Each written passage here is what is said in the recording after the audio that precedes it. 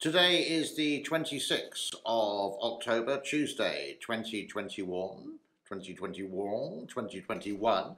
A very warm welcome to the show from viewers from around the world, subscribers, non-subscribers, members and non-members. You are more than welcome to do this.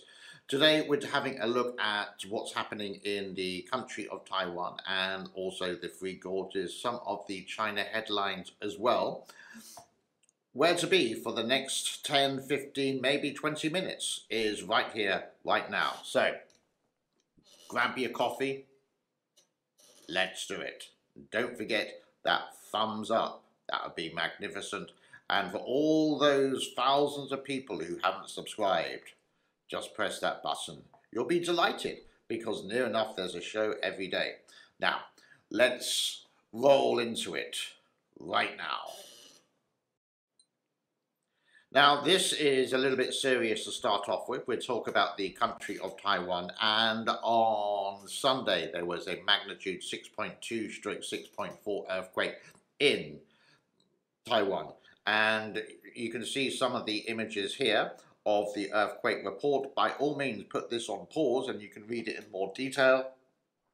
You can see the actual island of Taiwan there, right next to the country of the island of Taiwan, right next to the country which is separate to Taiwan, the People's Republic of China. Is just only a stone's throw away. And here is a picture of something that didn't go too well with the earthquake a couple of days ago. Let's have a read from the Taiwanese or the Taiwan news of what happened. Several people were injured by the magnitude 6.5 quake, including a woman who was stuck in between falling rocks hiking in a group of 9 in a national park in Taiwan, in a certain county, Hualien, I think it is. Also, a number of buildings across the country suffered minor damage. A car was struck by falling rocks on the Sehua highway. The jib of a crane, my computer just flashed for some unknown reason, on top of a high-rise was bent by 90 degrees in New Taipei City. Take 2, a powerful magnitude 6.5 earthquake struck northeastern Taiwan, 1:11 p.m., October the 24th, according to Central Weather China Bureau. The epicenter of the tremolo was located 22.7 kilometers south of Yilan County Hall, with a focal depth of 66.8 kilometers. Taiwan uses intensity scale of 1 to 7, which gauges the degree to which the quake is felt in that certain location. The quake's intensity registered as a 4 in Yilan County and all these other areas as well, and the intensity level was 3 in some other counties as well, and the intensity level of 2, you can read here, of some more counties in the country of Taiwan. And if there are any more updates related to that, we will keep you informed with that. But let's move on to the weather related to central China and the things about the Three Gorges Dam for today. Let's have a look. Okay, looks like this. The paw print is right near enough-ish, very-ish, on the Three Gorges Dam. And the same as yesterday, not much to report. Some skitter-scatter, pitter-patter of rain here and there. Some in Chongqing towards the southwest. And pretty dry, but I can imagine slowly but surely it's getting colder. Next month, at the end of next month, you may be able to see some snow, if any kind of camera is back up there again, and some more rain just to the south of the, you could say, Yangtze Basin. And the levels look like this. You can see here the chart, and I'm also going to show these individually as well. Three Gorges looks like this. Now, this has gone up. 24-hour period this is, 173.95 all the way up to 174.15. And if we go to Kutan at the beginning of the Three Gorges Reservoir, that as in the 24-hour period has gone up as well. It was 175.25 and it's 175.4. Only centimeters, but has gone up. It's like a yo-yo at the moment. It's going up and it's going down. And the webcam, guess what? If you go to the live stream, it just looks like this. This constantly seems to go on, and it is said that the Three Gorges Dam has fallen October the 20th. Can you find any footage downstream? Finding webcams in China is quite a rarity. There's thousands of websites that do webcams, and it's quite rare that any of them actually work, especially in China, and they would always be monitored and always controlled. So if there's anything sensitive, it would just be either turned off or they'd move the camera, or it's just something from the $1 shop in Wuhan, and it's a cheapy old camera and it's only going to last a couple of days. So no. Now, I said this quite a few times, and I just want to show you some clippings of where you may think the Three Gorges Dam has fallen. And if you go to I will go to the next picture here and just look at YouTube for you. Just have a look. It's just constantly about collapses, and a lot of people just do this for views, and I still don't get it why people fall into this kind of blunder. Anything near enough with a computer voice, I would say, is just not there. What they do, they get old information from Google, quite simply, record the voice and then put it onto some pictures and do a devastating title. The old thing in the news business is that, how to say, disasters sell. I hate to say, but it's near enough true. Here is an article I found more about the Three Gorges Dam. Reads like this: China is witnessing the worst floods in decades in southern regions above and below the Three Gorges Dam along the Yangtze River. The massive runoff of the Yangtze has left concerns that the Three Gorges Dam will be overstressed beyond the capacity to withstand the inflow.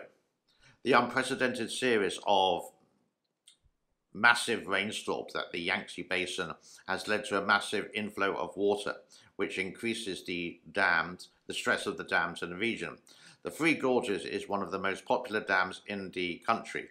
It is located in the scenic gorges of the Yangtze. Now, this was a report from earlier this year, and this is a report that we get every year. Now we're coming to the aftermath of the floods for 2021. It's all going to be quiet for until, you could say, May 2022.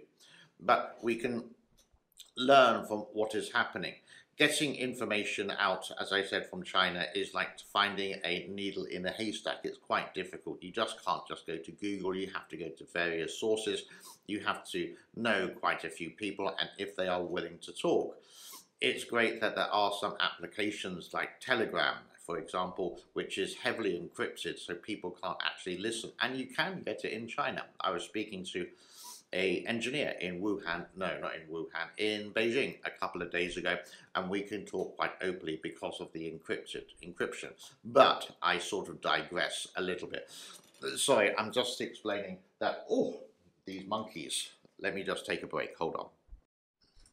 I might as well just leave the videos on behind. These are just videos I've made in the past, and one was about the monkeys very close to the city here, and this is just my moving day. I got a TV, but I don't even use it, so I thought I'd use it as a bit of background. I apologize if it distracts anyone.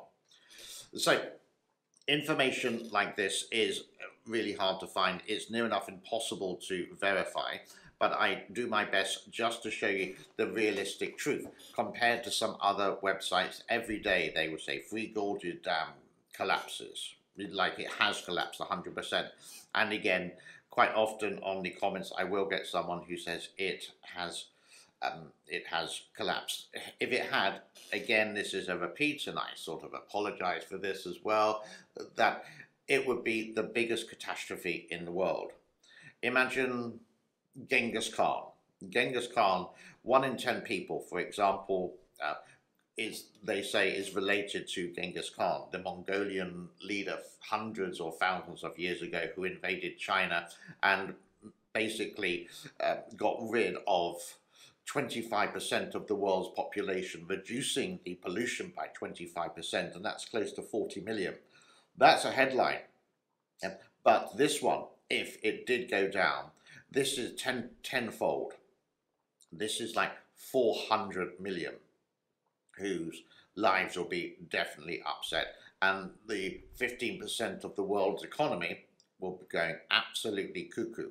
I'll try not to repeat this again, but if you do watch these videos with a computer voice showing floods, but they don't actually show the actual dam breaking, because it will be there eventually, that no one could hide this, it's going to be a big bit of news. What else is happening in China? These are headlines from the Global Times, just 1 or 2 I think I got today. Anniversaries push China's patriotism national pride to new heights. Chinese netizens flooded social media with tributes to national heroes sacrificed for the country's peace and prosperity, as well as China's dedication to safeguarding the international order and world peace. I would say a high percentage of the world, yes, we want world peace. And in many countries, you would have Remembrance Day in the UK, Memorial Day in the USA, I think, and etc. China has one too.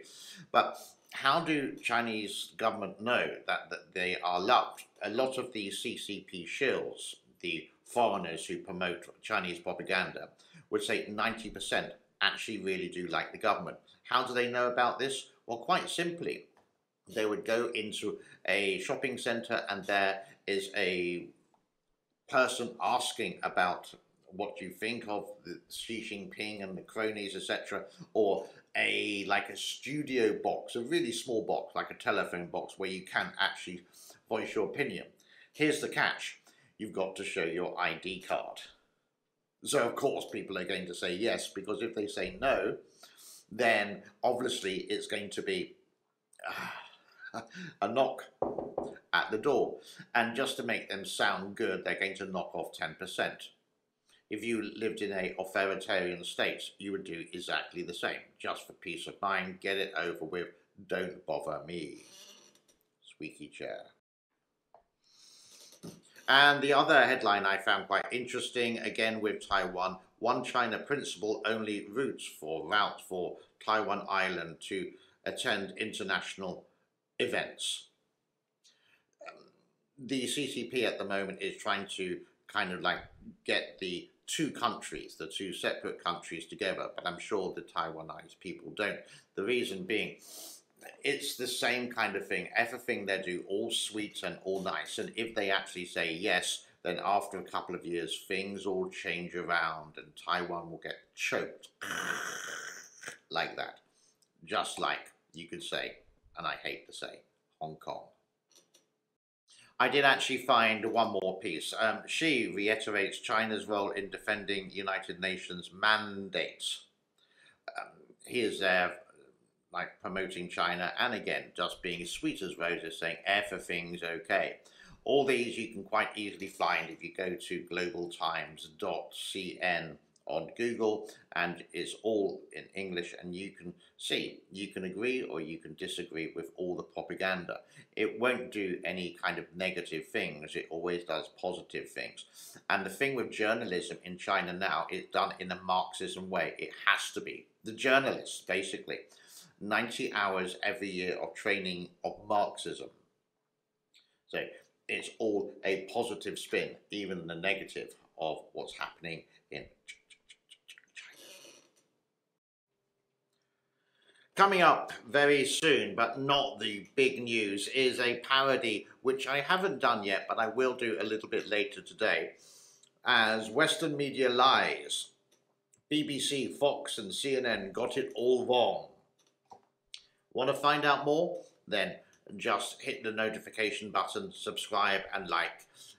Join me on Twitter, and when it is broadcast, it should be, you should get a notification, a beep beep on your phone. And the comment of the day goes to Susan. Good morning to you and Tokyo. Hope you're having a peachy day. Many blessings. Thank you, Susan. Let me give you some peachy fruits in return.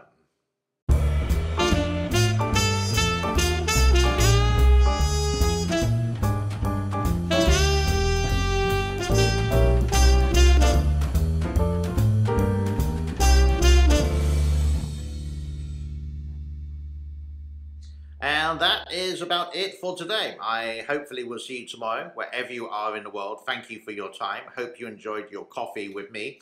And I will see you for another show very soon. Arrivederci. Sayonara. Bye-bye.